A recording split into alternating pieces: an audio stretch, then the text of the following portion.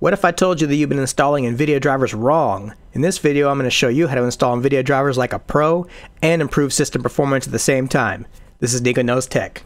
Nico Knows Tech, all your tech tips and reviews on deck.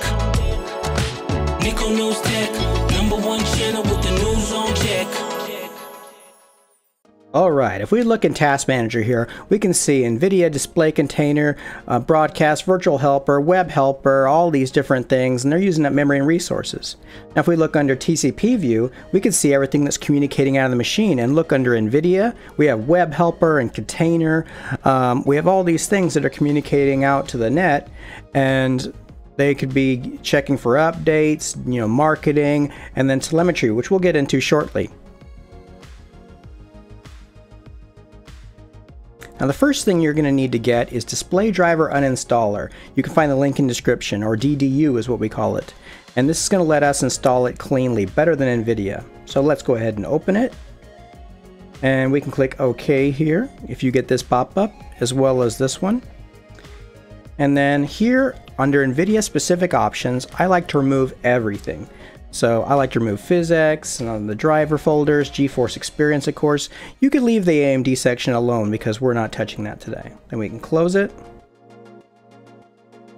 Alright, and since it's detecting we're not in safe mode, that's okay. If you want, you can go ahead and hold left shift and go to restart, but we're just going to go ahead and go with it. So I've selected my component as GPU. I'm not going to click this orange button over here because that's actually a third-party app. That's an ad there.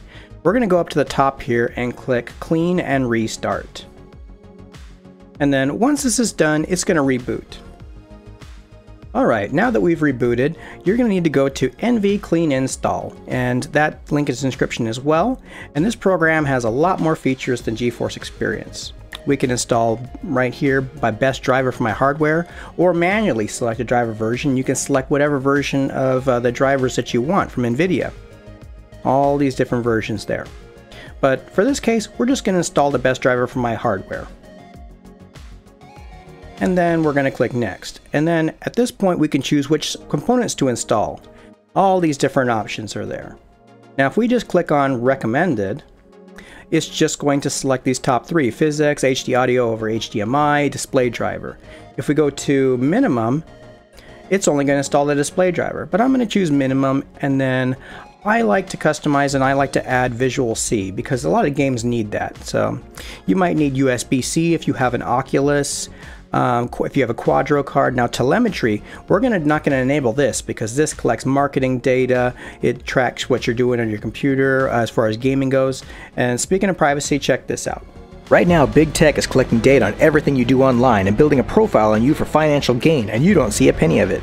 Take back your privacy and take back control over your connected life by using a reliable VPN. Unsecure websites and public Wi-Fi are the easiest ways hackers can wreak havoc in your lives. But if you have NordVPN with its military-grade encryption, lightning-fast speed, and over 5,000 servers worldwide, you can browse safely and privately. NordVPN also has state-of-the-art, dedicated peer-to-peer servers to protect your usage from your ISP, as well as Big Brother, and with advanced obfuscation servers, you can access blocked websites or even streaming services such as Netflix, Hulu, and more anywhere in the world. NordVPN has a strict no-logs policy and has never and will never be pressured by governments. Take back your privacy today and use my exclusive link in the description to get a huge discount on NordVPN. Stay safe.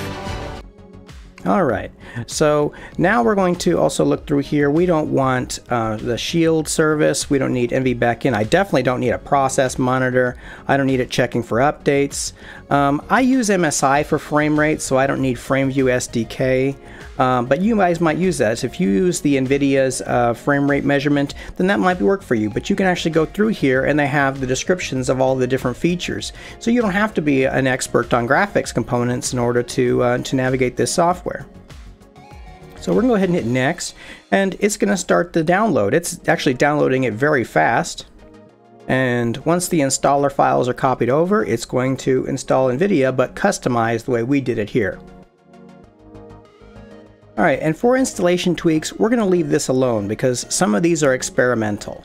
But if you want to try them, go ahead. But we've already not installed telemetry, so we don't need to disable it here. And we don't need to do a clean installation because we use DDU. So we can go ahead and just go to the next phase. And we click install here. You can build a package if you're going to if you have several of this same machine, you want to make a package where everyone has this same graphics. But in this case, we're just going to install. And you've probably seen this before. And since we already configured our settings, we can just go with custom. Then it's going to finish the install. Alright, now once it's done, we look again in TCP view, and we have none of these going on. And in Task Manager, we only have NVIDIA Broadcast because I do use NVIDIA Broadcast. But this has taken off a ton of load off of the system. And now you can go back to gaming, and congratulations on making it to the end of the video. I hope this was a benefit to you. If you liked this, please hit like and subscribe and share it with your friends. If you'd like to follow me on Twitter and Instagram, links are in the description. Also, we have a Discord server, and if you want to support us on Patreon, link is also in the description. And I will see you next time.